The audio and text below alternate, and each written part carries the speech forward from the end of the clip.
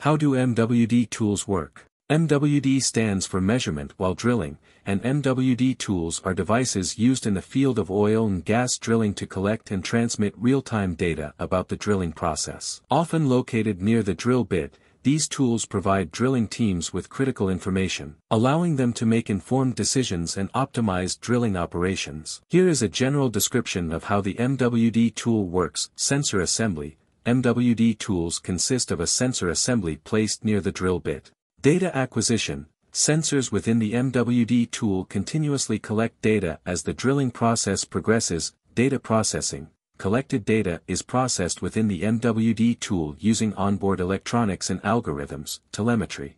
After data processing is completed, it needs to be transmitted to the ground in real time. MWD tools use various telemetry methods for this purpose. Surface equipment. On the surface, there are receivers that detect pressure pulses transmitted through the drilling mud. The pressure signal is then decoded, the data extracted and further processed. For more questions, please go to the MWD.net website. Thanks.